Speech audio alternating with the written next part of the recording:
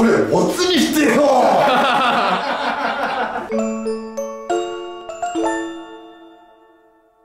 ちなみに江頭さんはお店ではどんな感じなんですか？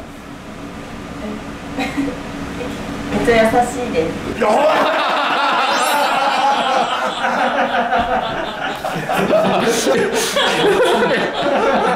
優しいんですね。めちゃくちゃ恥ずかしい。これこそヒュージプレーだ。江頭さんにお願いされたりとかすることってあるんですか？なんかこういう風にしてって。名前を呼ばせるの好きですよね。名前呼ばせるのが好き？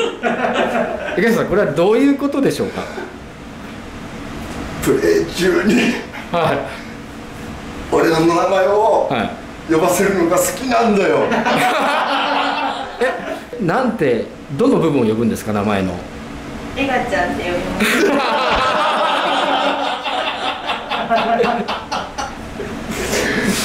エガちゃんすごいとか。これ使えないんでしょ。ちゃんと LINE の交換はしたんですか？いや、当然してますよ。じゃあ最近いつ LINE 来ました？昨日。コロナ前だと思うんですけども、江頭さんが来た時はどういうコースだったんですか？変則二輪でしたよね。何ですか？知らないワードが出てきたんですけど。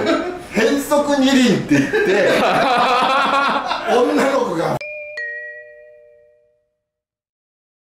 俺絶対またお店行くよ。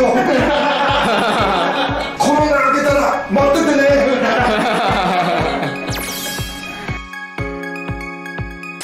じゃああたおかのみんな、みっちゃんのこと指名しないでくれね。